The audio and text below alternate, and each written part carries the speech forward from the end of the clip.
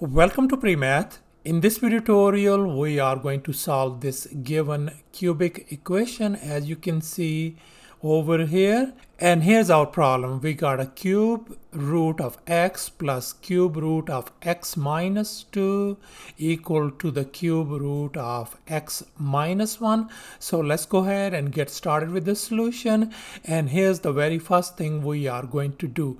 I am going to take the cube on both sides. I'm going to take the cube power 3 on this side and power 3 on this side as well. And now we are going to expand this left hand side by using this formula a plus b power 3.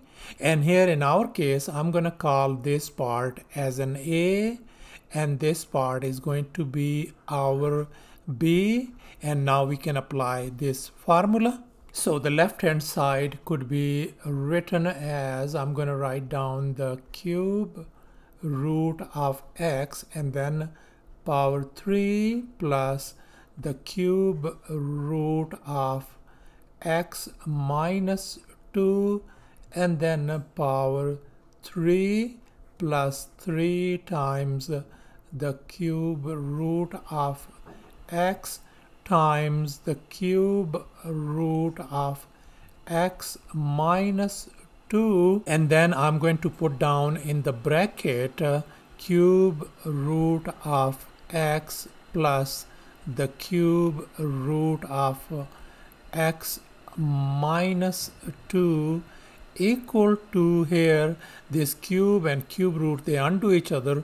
We simply ended up with the x minus 1. And now let's go ahead and simplify furthermore.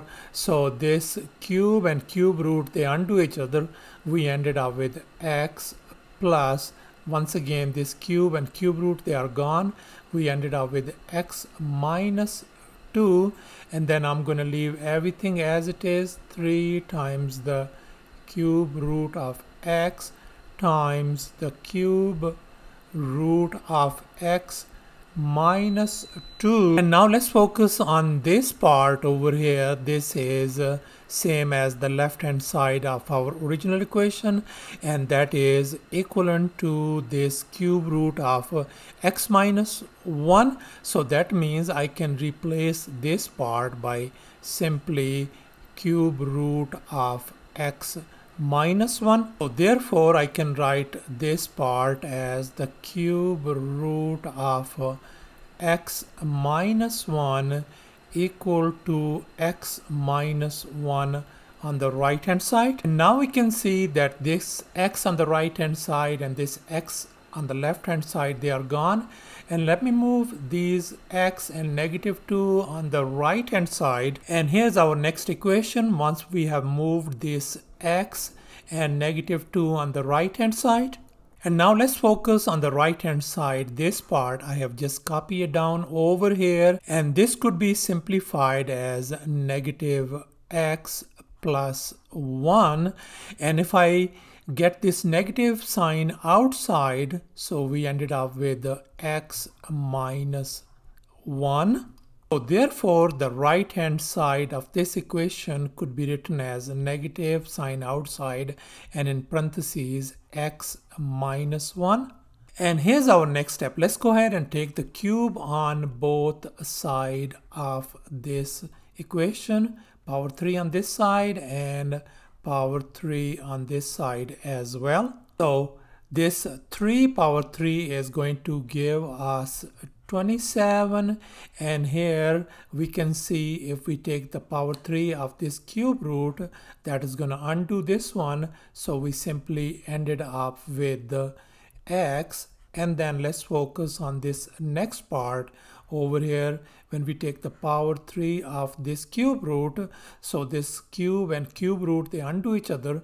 We simply ended up with the x minus 2, and likewise for this next one is going to be x minus 1 equal to, here we got a negative and then x minus 1 power 3. Now let's go ahead and move this right hand side to the left. So that is going to give us 27x times x minus 2 times x minus 1.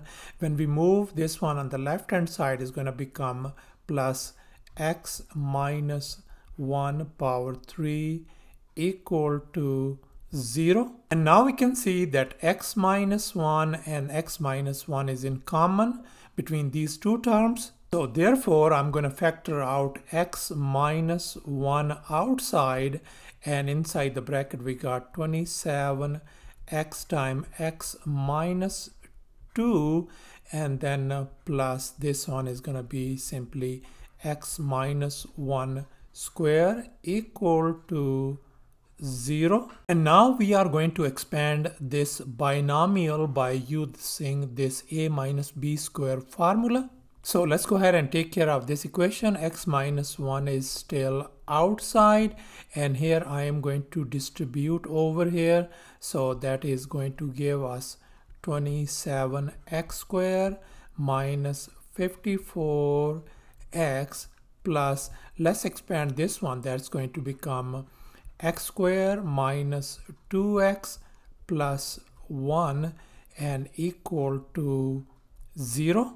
And here's our next step. Once we have combined these like terms over here and this one as well. Now let's move on to the right hand side as we are running out of space over here on the left. So here we can separate these factors.